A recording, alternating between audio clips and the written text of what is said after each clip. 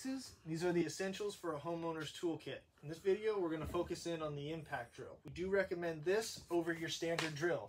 This one's going to be much larger, and it's going to be jerkier when you're trying to use it to screw things in.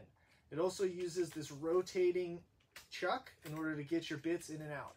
If this is what you're using for your standard projects instead of an impact drill, you should grab it and throw it in the garbage. What you should be using is an impact. This is smaller and it has this quick release for your bit holder. We recommend using a magnetic bit holder as it makes it much easier to use your screws. It snaps right in. I couldn't shake this thing off if I tried. This has a adjustable speed and bit holders on the side. Right now I have a Phillips in.